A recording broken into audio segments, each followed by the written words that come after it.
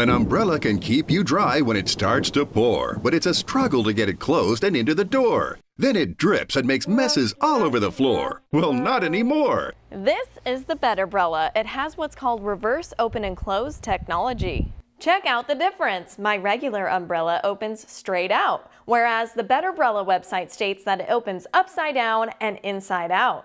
One of the claims is that when you close the Better Brella, all of the water is going to stay inside and prevent puddles. So here's a hose. Let's test it out. We added some water from the hose and it didn't leak. It only came out when we turned it upside down onto the ground. It's also supposed to be easier to close and get indoors. Here's my first umbrella. And here's the Better Brella. The results about the same to me.